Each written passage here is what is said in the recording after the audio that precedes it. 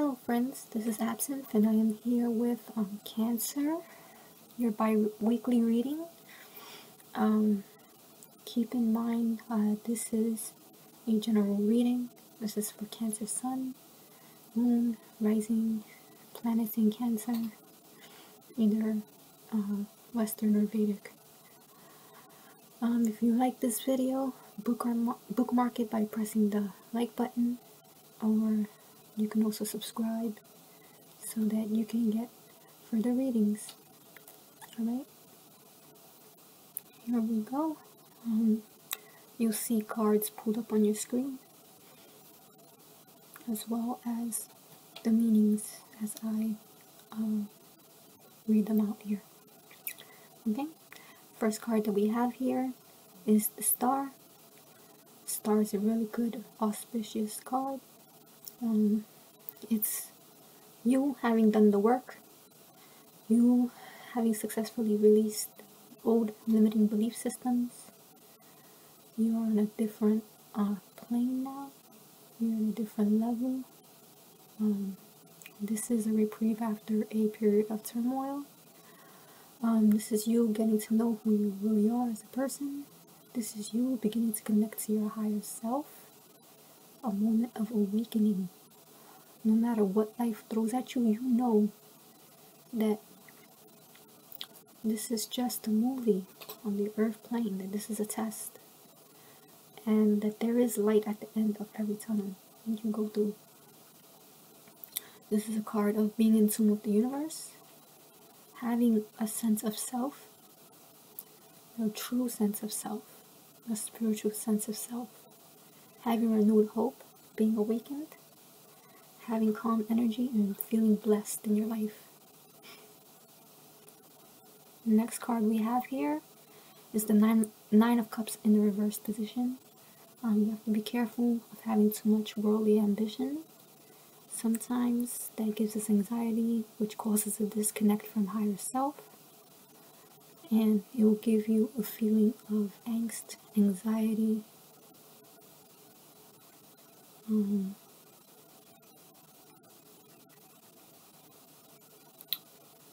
misspelled that there. It leaves you unsatisfied with the present moment, trying to chase worldly things. So you have to realize what your priorities are here, and I think it's just the disconnecting or purging of the remnants of your previous self.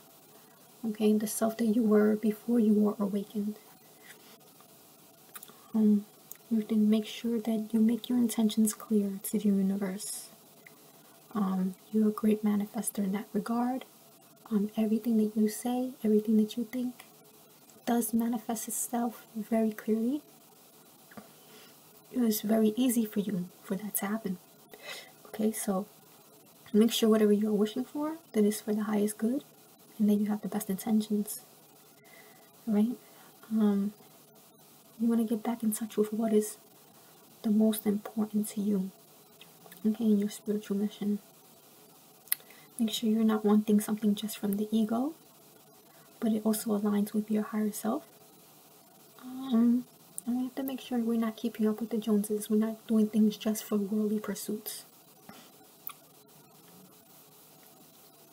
The next card that is here is Two of Wands. So,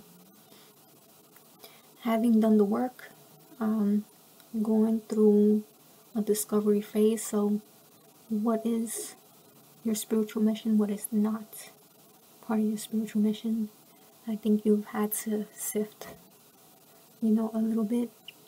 What is good and what is not.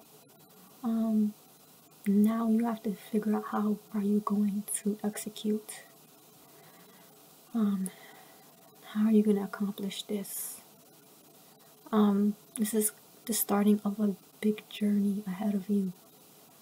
You need to be open, continue to be open to new opportunities, and you will have that assurance that you will reap success for your efforts. though you may not feel like you're ready as yet, you just need to establish a plan of action. You may need to step out of your comfort zone. I know it's a very big thing, to start off on a spiritual journey, and not a lot of people really do it. They say they do it, but it's one thing talking about it, and there's another thing actually doing it. And you may feel like you're in the dark. Many times you may feel alone. You need to retain that sense of courage. Okay.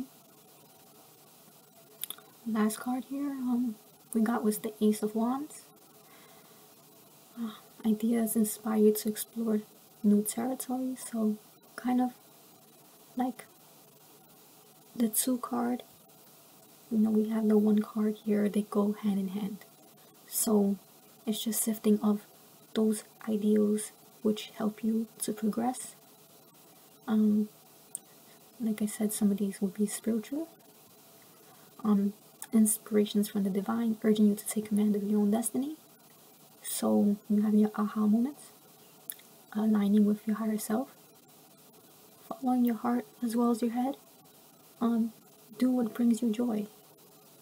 Look for the vibes. Look for the signs in the universe around you, to guide you to take this course of action. You're gonna have a lot of trial and error. Okay, so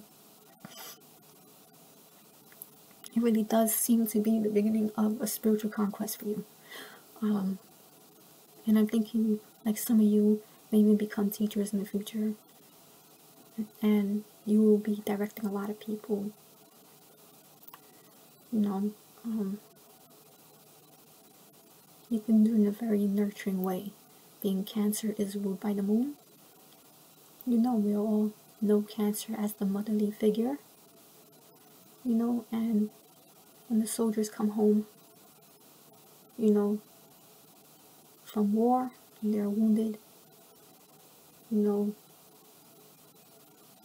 they come to be healed, brought back to health. It's the same thing in spirituality. We do work. We are somewhat, I guess, wounded in a way. We're tried by fire, and then we come back, to gain our insights, and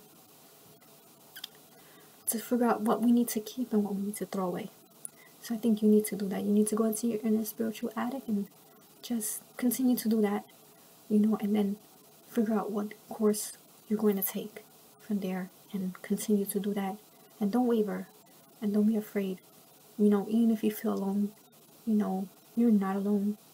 There are a lot of people in the world doing the same thing you're doing. You may be in disparate parts, but universally, in the spiritual realm, we're always together, whether we're conscious of it physically or not.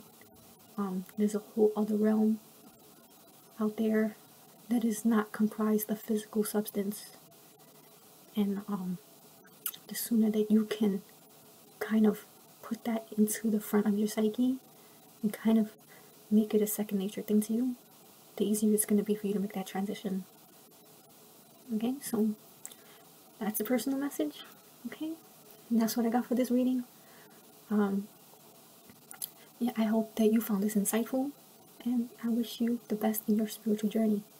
Alright, Godspeed. Thank you.